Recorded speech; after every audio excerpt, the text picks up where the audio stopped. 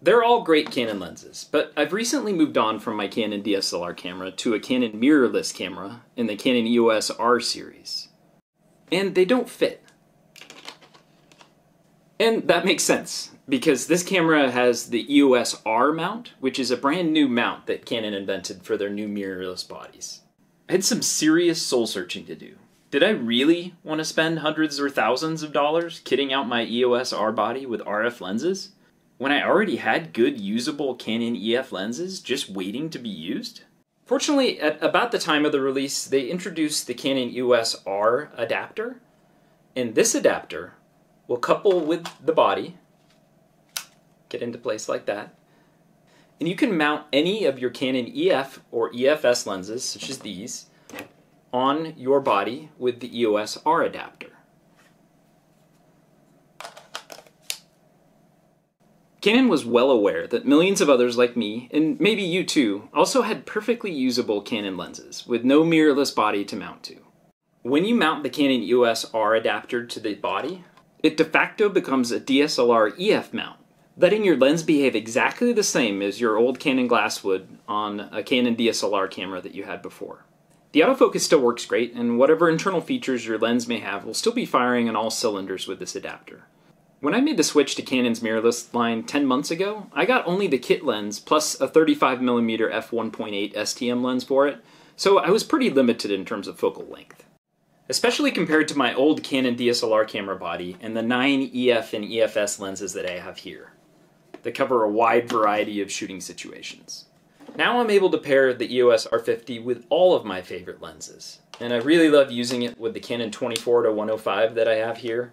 You probably have your own favorite lenses that you've grown accustomed to shooting with Canon through all the years that you've been shooting with it.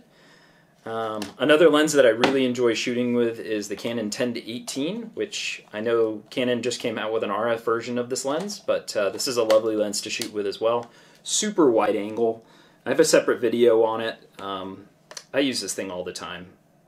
My thought was, why waste money on RF versions of lenses when you've got perfectly usable EF lenses that will work with it, with the Canon EOS R adapter? An added benefit is that many of the EF or EF-S lenses, particularly in the used markets, are much cheaper than their R-series brethren, if there is even a match. Canon, as of 2024, is still releasing new RF system lenses pretty regularly, but there's still some focal lengths and apertures not covered.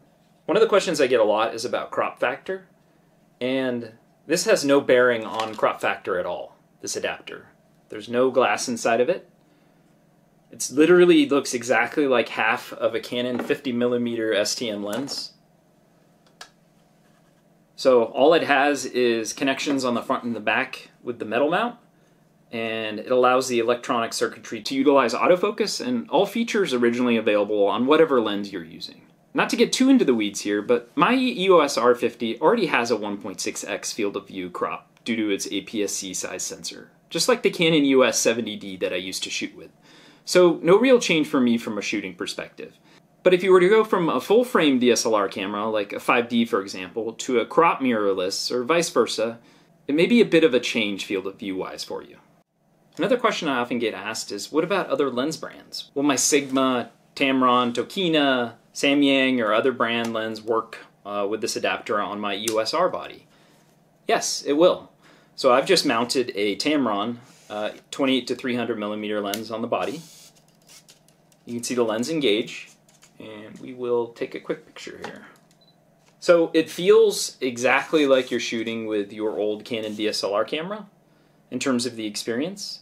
If your aftermarket lens originally had autofocus, it should work just as normal. If it was a manual focus lens, then it would still be manual focus. I've seen a ton of aftermarket brands offering their own version of a mount adapter, and I've used many different brands in other camera lines in the past, and by and large have not been super impressed. A lot of the times they have delays in focus and other things that really affect the shooting performance. And I've noticed in looking at reviews on some of the other brands that will remain nameless that they have often exhibited similar issues. So spending a few extra bucks on this adapter I think is well worth it, especially if you're talking about a Canon EOS R series body that's hundreds or thousands of dollars. Let's talk about build quality. It's got a metal mount on both sides. And like I said before, it really feels like just half of a 50mm STM lens, both weight and size-wise. It's quite lightweight at under 4 ounces, barely adds any weight to the front of the camera.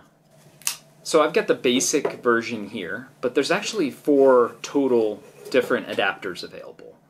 The basic version for $129, and then you have the adapter with the control ring.